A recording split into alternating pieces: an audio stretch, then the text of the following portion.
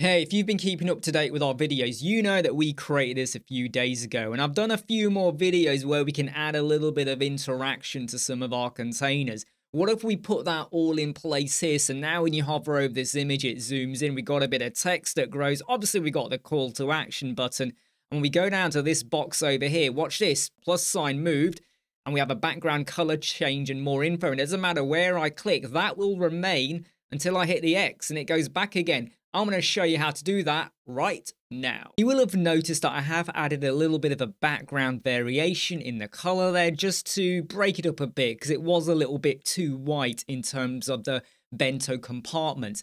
Let's go and add in a little bit of animation when you hover over some of these items. The first one is going to be really simple. And by the way, you don't have to imitate what I'm saying here. You might not agree with it, but I'm just adding in a little bit of variation. So this one over here, I'm going to make the text grow a little bit when you hover over it. So when you go over here, nothing actually happens.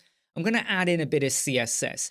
Now you could do this with a call to action widget as well, but I'm just going to do it with a bit of CSS just to show you how easy and simple it is. We're going to go over to my container, go to the advanced tab, and I'm going to give this a class name. And for simplicity, I'm just going to call it ABC.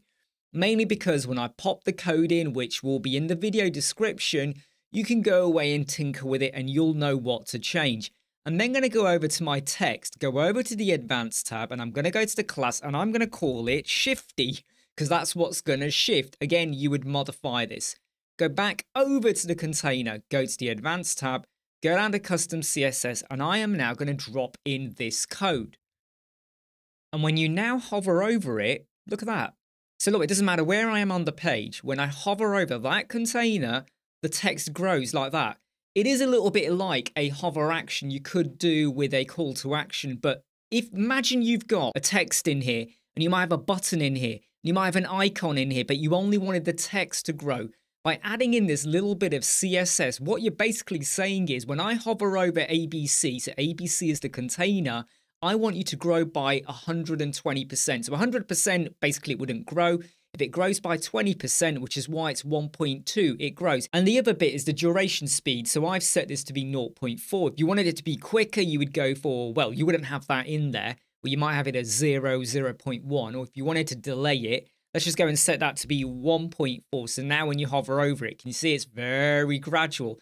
And what I like is when you move your finger or your mouse away from the container, it gradually grows back as well. You don't get that snap, jerky, grow, and then boom, goes back again. So that's really nice. Let's pop that back to 0.4. Now let's go and do one for the image over here. Rather than have the image, which I am now going to get rid of, I'm going to go and use the call to action, which I've already mentioned, but I just want to show you how you could use it. And it's so versatile just for images. Let's go and drop that in. Now we get an image and we get a text box and a button. I don't want none of those. So I'm going to switch it to be a cover, right? Pretty simple and easy. Then I'm going to go to my content and I'm going to get rid of everything. But what you do need to do for the title, even though there will be no text in there, just hit a space. Because if you don't, everything just shrinks down. Let's get rid of the description and let's get rid of the button as well. Now I'm going to go and pick my image. And it's pretty obvious already that when I hover over the call to action, the image now grows. Now we are going to modify this and also get rid of the fact that we get this like bit of a gradient. But let's address the first problem. Can you see the image? It's completely slicing off the head. It's almost like it's gone for a center. I need it to be top center. Now, one of the drawbacks to the call to action widget is that yes, you can add in your image and you could have gone and added it in here as well. But when you get to your style tab, nowhere on here do you actually have the facility to now go for contain, cover, top center, left center, and all of that. But it's easy to do. All you got to do is click on the call to action widget, go to the advanced tab, and add in a bit of CSS. And again, I will be adding this into the video description. So I've added in elementor-cta, that is a double underscore. Okay, if you just add in one, it doesn't work. You got to add in a double underscore. The code will be in the video description, BG. So this is for the call to action background image, background position, top center, and then exclamation mark important. I have found that you do need to pop this in just to make sure it works. If you wanted to have it as a left center or right center or bottom center, whatever, you could do. That has now positioned it to be where it wants to be. There are a few things that aren't exactly right about it. Number one is the gradient, and we need to get the rounded corners.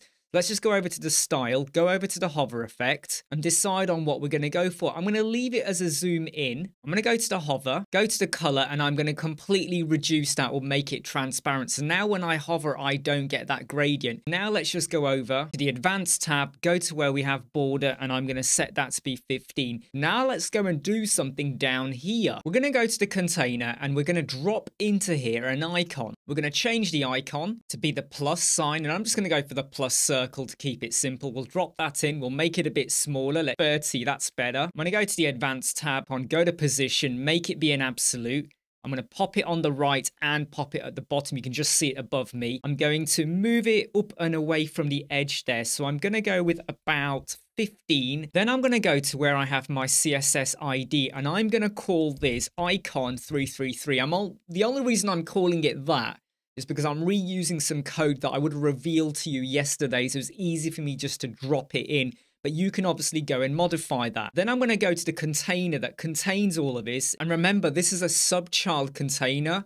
So the child container contains this brand leader image, and then we got this container. So I'm clicking on the container with the quote, go to the advanced tab, and I'm now going to call this CONT123, okay? Remember, there's a certain logic and way I like to do things. And if you watched the video yesterday, you'll understand that.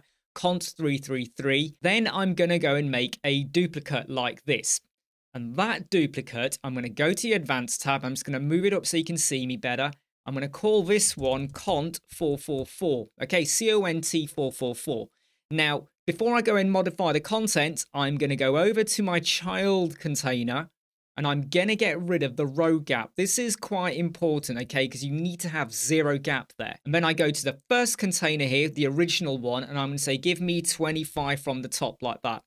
Then I go to the second container, the new one, and I'm going to say, give me 25 as well. This just kind of ensures that when it does overlap with what I do want it to do, it will still maintain the 25 gap we've got above there. Now let's go and change the content of what we have here. The first thing I'm going to do, and you might be surprised by this, is get rid of the icon there. So we have an icon here.